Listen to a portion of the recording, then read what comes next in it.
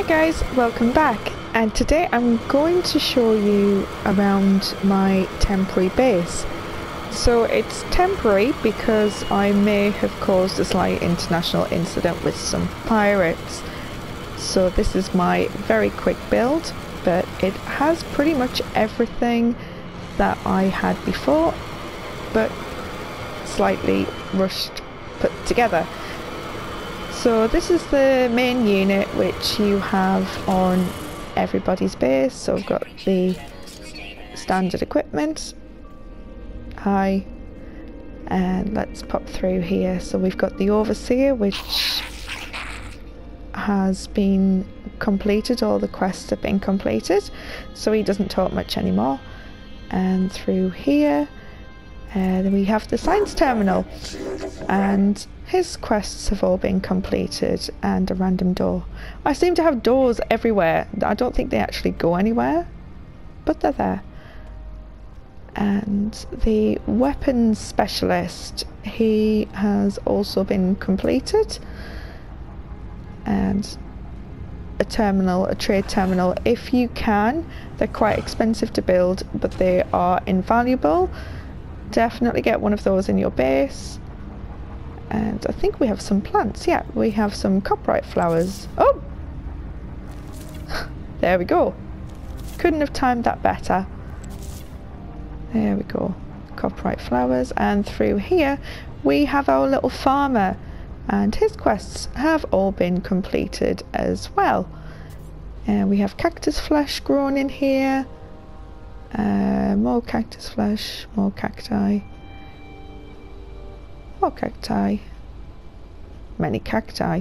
I'm actually in the process of rebuilding all of my explosives, so that's why we have those, and we have fungal mold through here as well. And this is a guy who builds the roamer, but I haven't had a chance to complete all of his quests. So there we go, we have some gamma root, fungi, more fungi. Oh, hello. So let's just pop back through here.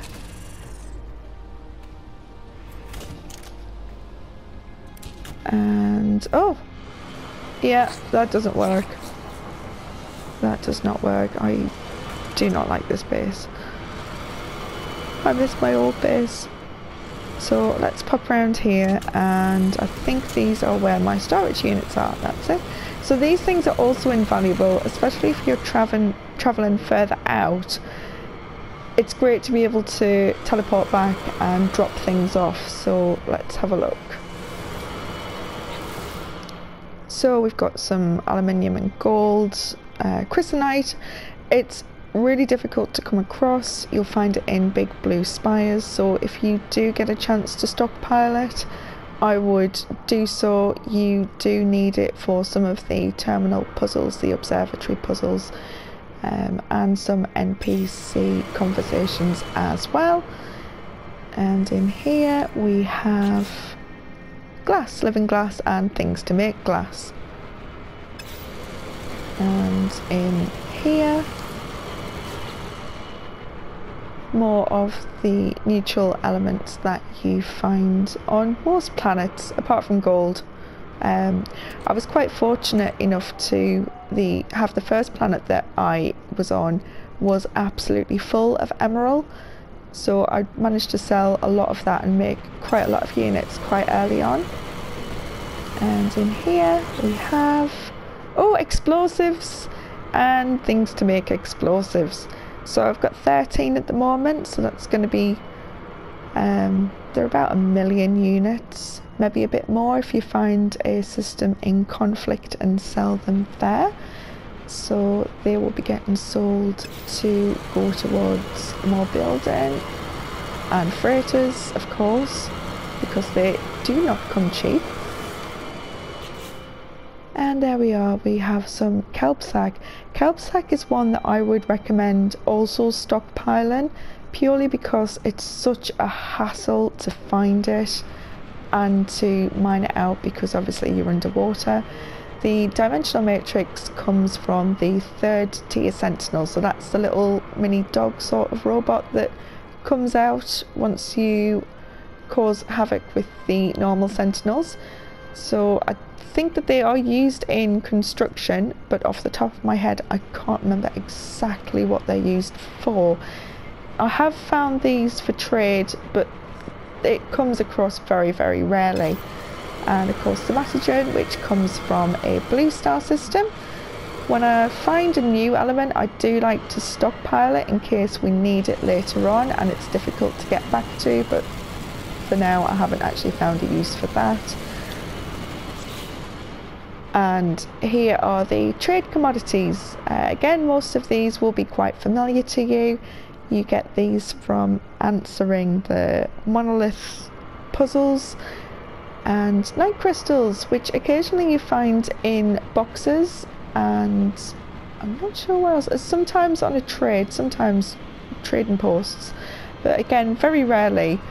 And again, I have no real use for them, but they're pretty, so they can stay in there. And in here we have more knickknacks and rubium, red star system, more chrysanite, and vortex cubes and aquaspheres, which are completely found underwater, not very often found in similar systems to the vortex cubes, and they are used in construction of the membrane that you need to breathe underwater, the aeration membrane, which you can see there. Because they're quite difficult to come across, the upper tier membranes are quite difficult to construct. Again, you can get them from trades, but again they are quite rare to come across.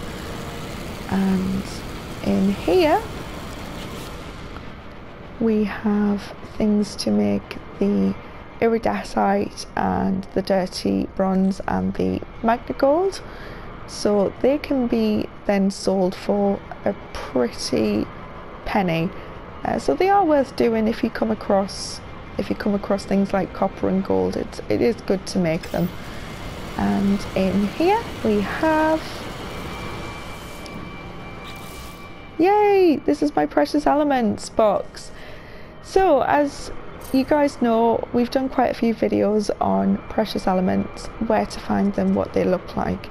So throughout all of the game I have collected them and stored them away in case we need them. Omegon you do need to build certain things with, and because they're so rare, it's just great that if you can get a hold of them, do store them. They are worth a fortune.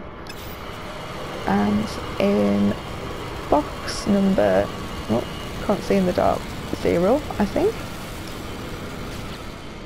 we have more chrysanite, some gamma root. So this is where I store most of the things that have been planted inside the base. Viridium is from a green star system. The Atlas stones were part of the game originally, so I collected all of those and they are sat in the box. And I think, oh, another door. I think I built something up here actually. Yes, I did.